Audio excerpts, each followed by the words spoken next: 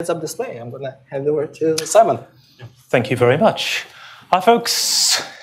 Right, I actually get a few complaints from my family. They don't actually see what I do very much, so can you say hi to them, please, and wave? Hello. And over here as well. Thank you very much. Right, so my name is Simon Bennetts. I'm the ZAP project lead, and I work for Mozilla from home most of the time. So I'm going to start this with questions for you, because I like finding a little bit about my audience, first of all. And first is what kind of background you are. So do we have any developers here? Show of hands. Good number of developers. Excellent. QA, functional testers. Got one. Excellent. Security. Any security people? Thought might be a few. Consultants. Managers. Good range of people. Excellent. So who here has not heard of ZAP before?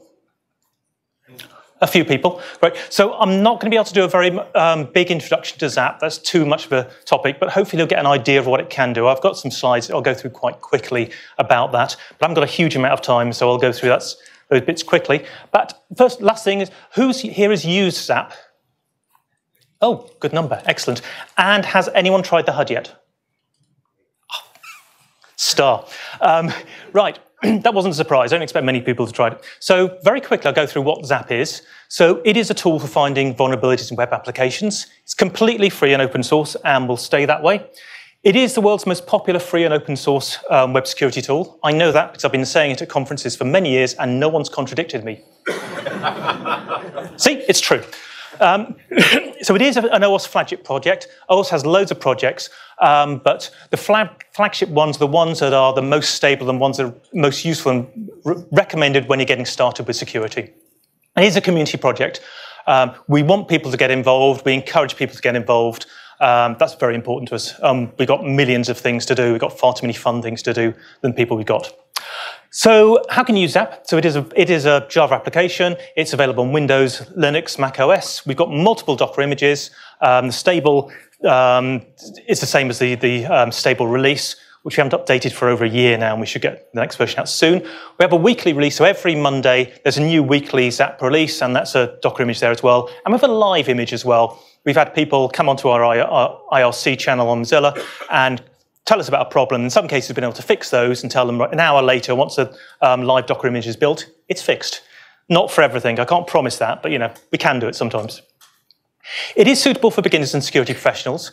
When I started because I was a developer and I wanted to learn about web security. So I didn't have the cheek to say it was for security professionals.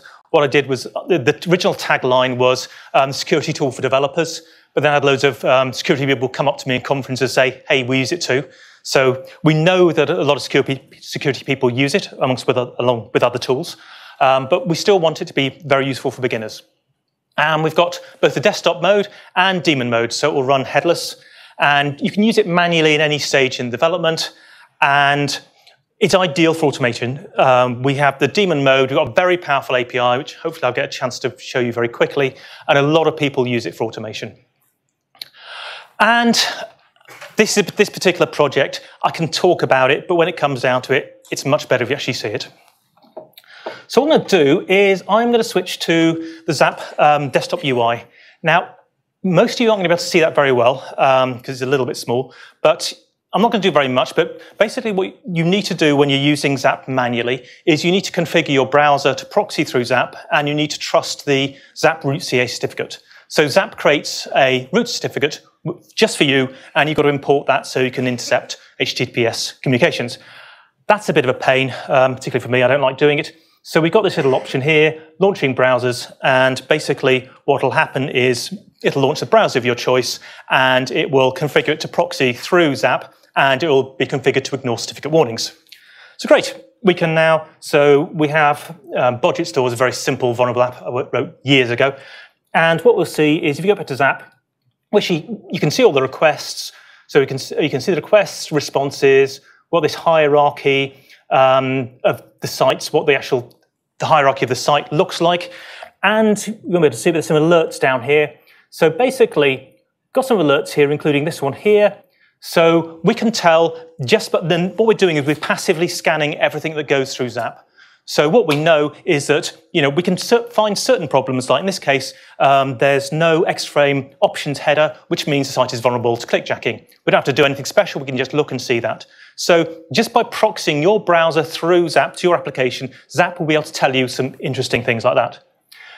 You can also do fun things, so you might find that your particular application, so here, there's a limit to the number of things you can put in your basket, which is a shame.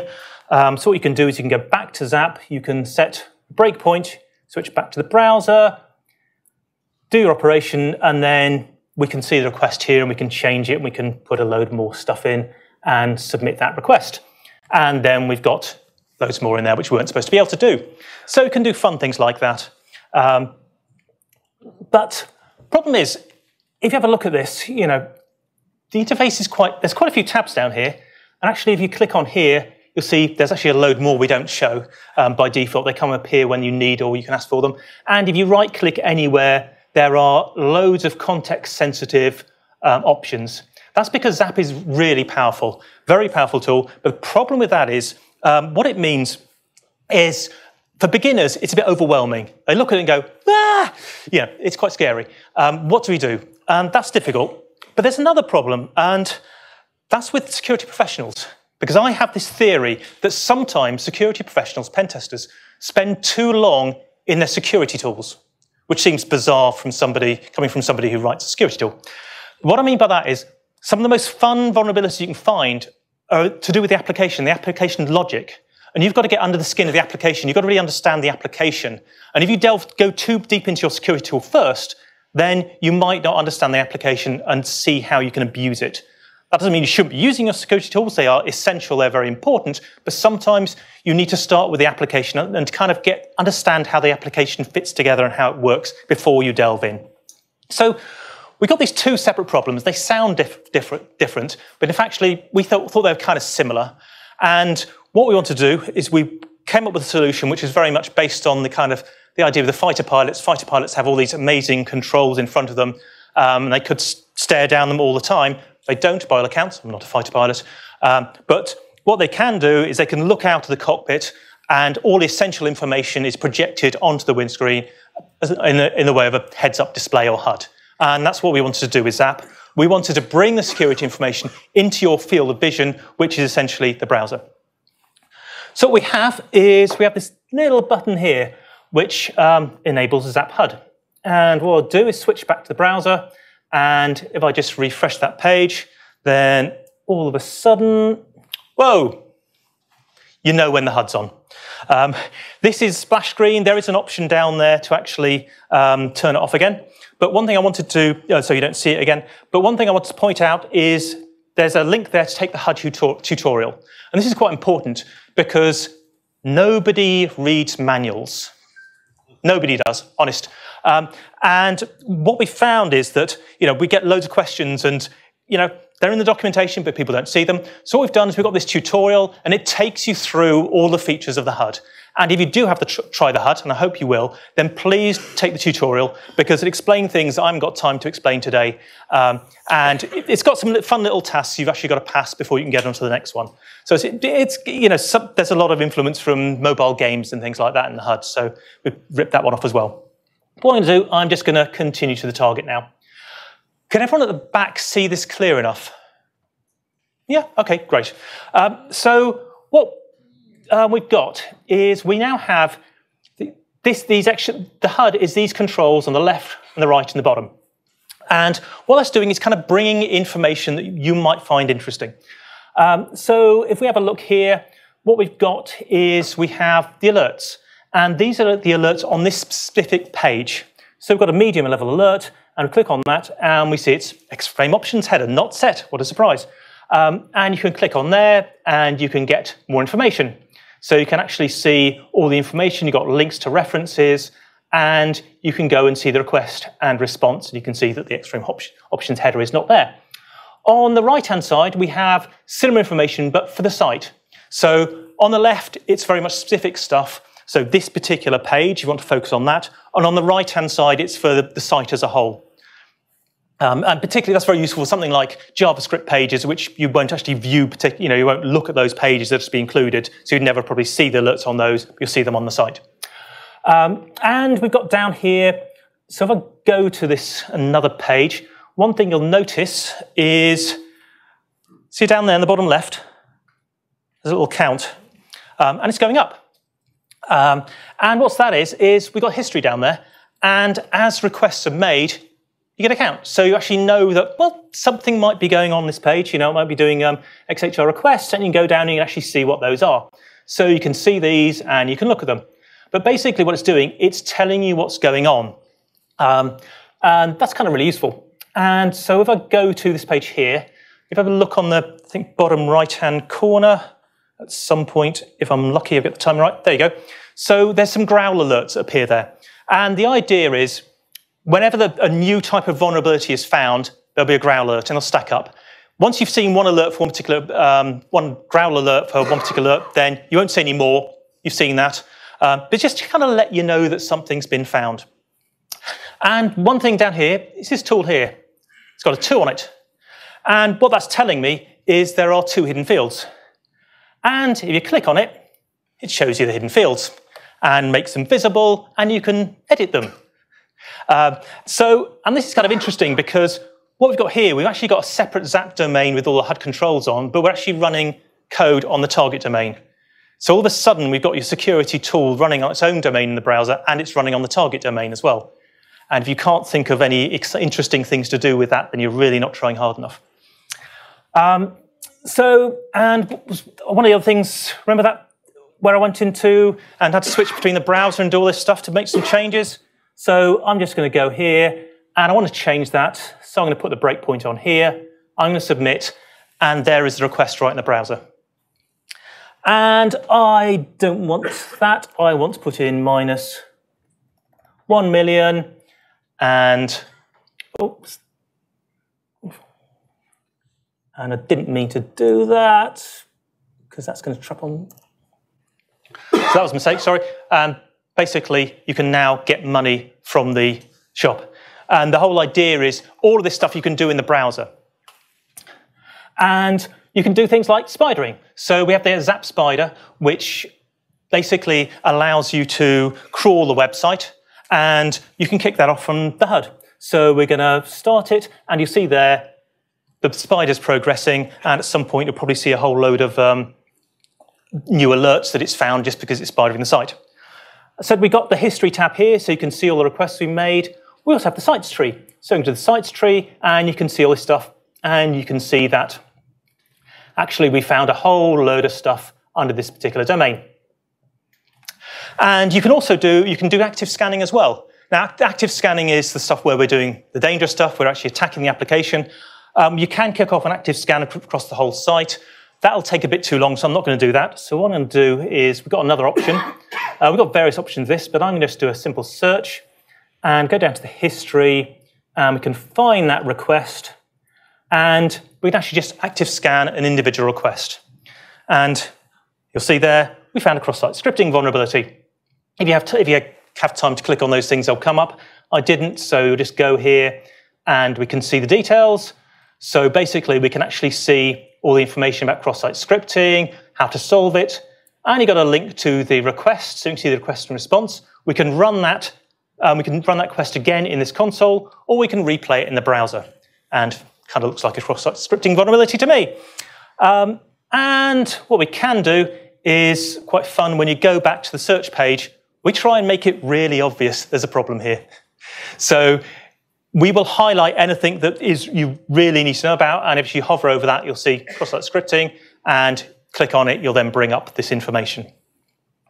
So what we're doing is we're bringing all this information from the security tool into your browser, and it's up to you whether you want to look at it or not. It's there, it's something that can, it's on your periphery, and if you want to delve into it, then you've got that option. So what I want to do is give you a very quick idea of how the HUD works, because I think it's interesting, and some of you developers and some security people might be interested in this as well. So what you typically do with browser, your browser makes the request, it goes through ZAP, goes to the service, comes all the way back. That's just standard. But what we're doing now is we're actually injecting a page into your target application. And this is This is actually on the target domain, and we can do that because we're consensual man in the middling you, and we can do stuff like that. So what that does, that then actually includes extra frames. And so these ones are on a separate ZAP domain, and the other one is on the target site. We have a main display that kind of appears when necessary, and growl alerts. These are on the ZAP domain. We have a service worker, and that uses WebSockets to talk to ZAP. And we then use post messages both between the ZAP frames and the target site, although obviously we don't really trust the target site, so there's a lot of validation there. We also use IndexedDB for storing stuff. It might look like we're trying to use every HTML5 technology under the sun, and we are, but it's fun, but it's also, these have proved to be the things that actually work well. But because of this, we support all main browsers, i.e. Firefox and Chrome. Nothing else will work, sorry. If the others catch up, then fine, but and we're still having, we're using things which kind of bleeding edge and differ in the browser, so it's challenging sometimes. I want to say, how safe is the HUD? Can it break your apps? It can. We'll try to make sure it touches them as little as possible, but it's possible. If it does, let us know. But you don't have to use it, so it's not the be-all and end-all. Can apps break it? Yes. If you're a JavaScript developer, it's trivial to put something in there that will break the HUD. However, of course, anything that's done on the server side or gets sent through to the browser, ZAP is in the way before it gets to your browser. So anything that's done to try and break the HUD, you can actually undo in ZAP on the way back, and then it just becomes an arms race. I'm kind of hoping that developers will want to spend more time making their apps secure rather than break security tools, but some of them will, we know that. And the other thing is, can your apps attack you via the HUD? And that is theoretically possible. We're really trying to take the security of the HUD very seriously, but it is we do have a bug bounty program, and we pay out for RCEs, and we have paid out $1,000 recently to a security researcher on the HUD. So go and hack it. Some of the future plans, we do need more testing stability. WebSocket display and manipulation, you might have noticed there's actually a WebSocket tab there. That does actually work. But it's not committed yet. I'm just playing around with it on the way home. The other fun thing is browser event display and manipulation. We had a student last year working on getting the events from the browser. So what we can actually do, and he's got a pull request in where we can show anything that's written to local storage. You'll get alerts. So you can actually see what's going on. And again, you'll get a counter of the number of times local storage is written to, and you go in, you'll be able to look at it, change it. And we're looking at getting all the other, any other relevant browser events into the HUD as well. And we want to expose more ZAP features, but the idea is not to replace the ZAP desktop. It's something different, so we don't want to overload it, and we want to see what the feedback is. So we really want to get feedback from people to see how you use it and what you want from it. Some caveats, it's still early days. I wouldn't use it with potentially malicious sites. That's, so, but it is included in the ZAP bug bounty program. So if you do find something, if you can get access to the ZAP API from a remote site, that's it. We call that an RCE. So, we'll pay out for that. And one thing, it does not have all the functionality you need for a full pen test. We know that. So you really do need to have something like the ZAP desktop behind when you want to delve into it. But the trouble is, I know some of you here aren't so familiar with the ZAP desktop. So what I'm going to do is I'm just going to close that. I'm going to close ZAP down. And I've got time for this. What I'm going to do is I'm going to kick off another tool. Don't know if any of you are familiar with this. So what I'm going to do is I've got a simple project here, and so how do you do this? So I'm going to turn intercept off because that's just bizarre, and we're listening on 8899, and then I've got another little script here which I'm going to run. And what this is doing is this is actually kicking ZAP off in daemon mode. But it's also, we've got an option to launch Firefox as well, because otherwise it's too painful, for me anyway.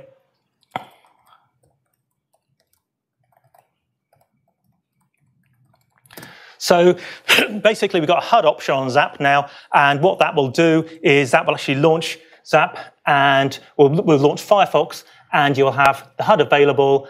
And what we can do is you can play around with that, and if you go back to Burp, you'll see all the requests there. And of course, ZAP is stripping out all of the HUD stuff that's happening on one side, so Burp will just be seeing the kind of raw requests that be making as if the HUD wasn't there. So that means you can use, we want to actually work as well as possible with other tools. So to wrap up, we're hoping that the HUD is a great way to start security and testing your applications. It's available right now in the weekly releases.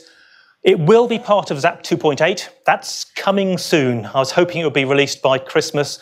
We haven't quite managed it. We're all volunteers. It's these things take time. But contributors always work very welcome. We've got loads of fun things to do. And the HUD is actually very hackable in the good way. Previous conferences, when I've had a bit more time, I've actually created a new HUD tool in ZAP and got it working on stage.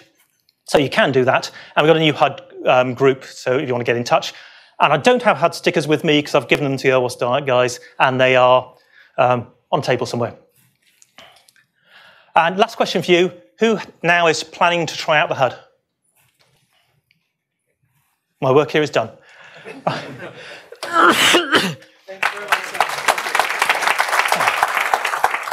Have you got time for questions or not? Yeah, there are a few questions. Excellent. Going on the screen.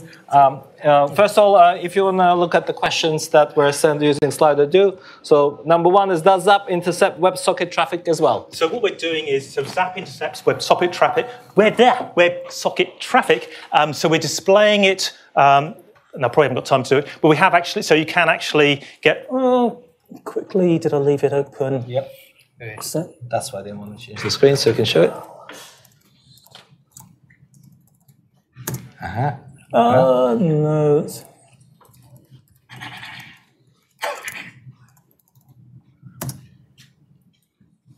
So we have here Juice Shop, and hopefully, if that's going to play. No, sorry, because I launched ZAP I launched ZAP in a different way. I haven't got the WebSocket tab here. If I did have launched it the other way, it would show. So we do actually show all the WebSocket messages. We can't intercept and change them yet. I was hoping to get that working on the journey down. Didn't quite work out yet. Cool. But as always, right, contributions are welcome, so you can help absolutely. OWASP ZAP project and help that functionality to be implemented. Next question is the HUD inserted straight into the DOM? How do you make sure it doesn't break the web app? So it is injected into the DOM. It can potentially break it. We've done some basic testing with the Alexia top 500 sites. They've all proved okay. Well, there's one site we couldn't load because it does some weird reloading stuff. But it kind of depends on how the application works. But yes, it is possible. It could break it. But so far in our testing, we haven't found that many problems. But it's possible. And it's early days. And we are this is bleeding edge. So we're not aware of anyone else doing this. So we're finding out as we go. Right, and there was one more question which is kind of outside of HUD, but there's a question about ZAP Spider and whether it can interact with sitemap.xml. Yeah, so that's one of the standard URLs we request, and obviously if we find it, then we just spider all of that as well. Yep. Yeah. Sure, you want to take some questions from the audience?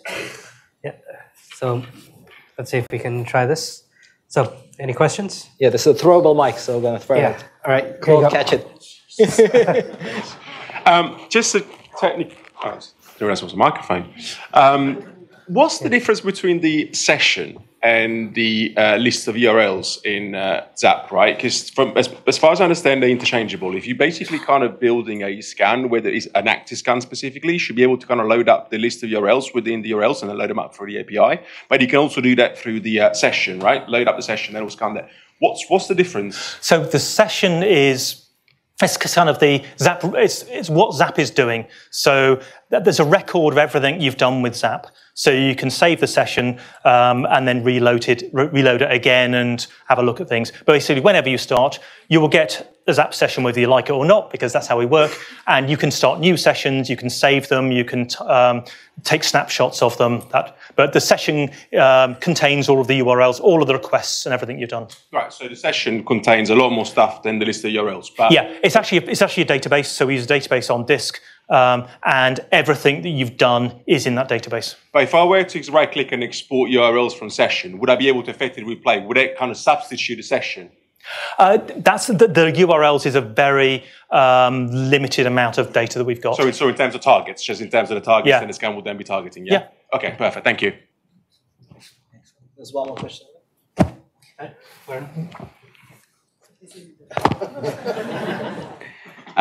It seems ZAP is very useful if run in daemon mode. Have you considered doing like ZAP as a service, so I don't have to install anything? Just go to a website and like scan some other website? We did have a plan for that some time ago. Somebody is kind of working on it a little bit. Trouble is, there aren't many of us, and there's too much to do. So we did, we've got plans. We know exactly how we would do that, but too much time and not enough people. Sorry, I'd love to do it. Any Java developers here that would like to contribute? Very good. Right.